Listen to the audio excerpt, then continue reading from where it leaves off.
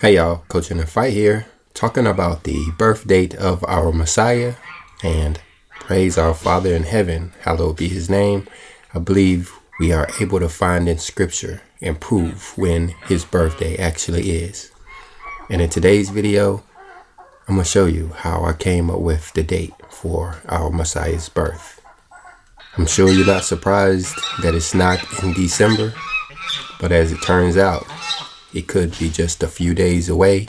So that's why in this video, I'm just going to show you the verses really quickly so that you guys can tell me what you think down in the comment section as we prepare for a bigger production on our Messiah's birth and what the scripture says about it. So we're going to come over here to the lost books of the Bible, and I'll give you guys a link to this book so you can help out with this, as our text is going to come from two of these books from the lost books of the Bible: the Gospel of the Birth of Mary and the first Gospel of the infancy of our Messiah, which we'll look at first. Now, in the first Gospel of the infancy, we're going to drop down to chapter 2, and we're going to look at verse 5. Now, this is talking about right after the Messiah had been born. His circumcision has already been explained up there in the previous verses. You remember that oil that Mary Magdalene anointed the Messiah with? Well, in the previous verses, we find out what that oil was made out of. But anyway, we're going to drop down here to verse 5, where it says, "Then after 10 days, they brought him to Jerusalem. And on the 40th day from his birth, they presented him in the temple before the Lord, making the proper offering for him according to the requirement of the law of Moses, namely, that every male which opens the womb shall be called holy unto God." Now, when we read in the law of Moses, we see that the circumcision had to occur on the 8th day. And we see that all who opened the matrix would be called holy unto the Lord and should be dedicated. But the thing about it, it doesn't give us a specific day that that dedication had to occur. But notice here, even though they took him to Jerusalem, which was about an 8-hour walk, 10 days after his circumcision, they waited another 22 days until the 40th day after his birth in order to dedicate him. So, what was special about this 40th day after his birth? Well, when we come back to the Gospel of the birth of Mary, we can find out what was special about that day in chapter 1. Now, this section of the book is all about Mary's parents. This would be the Messiah's grandparents, particularly Mary's mother, who was barren and unable to have children. However, like we see there in verse 6, they had made a vow that if they were to ever have children, they would dedicate that child to the temple.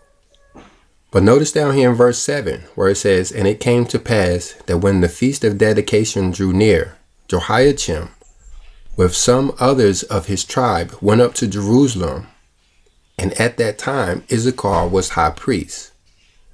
So here you have them, the Messiah's grandparents, who are trying to have a child, going up to what is called the Feast of Dedication. Now, we know that as Hanukkah. But look at verse 8. It says, "Who, when he saw Joachim, along with the rest of his neighbors, bringing his offering, despised both him and his offering, and asked him, why he, who had no children, would presume to appear among those who had, adding that his offering could not be acceptable to God." So notice something really interesting here. These people are taking their children to be dedicated at the Feast of Dedication. According to what we're reading here about what the high priest said, that's what the festival day was all about, was the dedication of these children. Even telling Jehoiakim that his offering could not be accepted because he didn't have any children. So why is he at the Feast of Dedication if he had no children? Now let's look at the book called Protevangelium. This again is talking about the story of Jehoiakim, our Messiah's granddaddy, who was being opposed by the high priest. We see there in verse 2. It's calling it a great feast and calling the high priest Reuben. But again, it's implying that the Feast of Dedication is all about the dedication of these children. So, could this explain why they waited those extra days there in Jerusalem, waiting to the Feast of Dedication? If so, that tells us the exact timing of our Messiah's birth. He was born 40 days before the Feast of Dedication, which puts his birth sometime around the 14th or the 15th of Bull, the 8th sacred month. This, I believe, is when our Messiah's birthday is. In the year 2022, would fall around November the 9th or November the 10th, 40 days before Hanukkah. But you guys tell me what you think. I wanted to rush this video up. If this is actually correct, we only have a few days before his birthday, which I said will fall on the 9th or the 10th. So help me out. If you find any additional information that can help, please add it in the comment section. If you think I'm off track, please add that too. Over the next couple of days, I plan on doing a bigger production on this, which will include some verses from the Third Testament that says that we are supposed to be celebrating his birth, which to me means we need to learn how to do it in the correct way and on the right day. So I appreciate your help, and I'll see you in the comment section.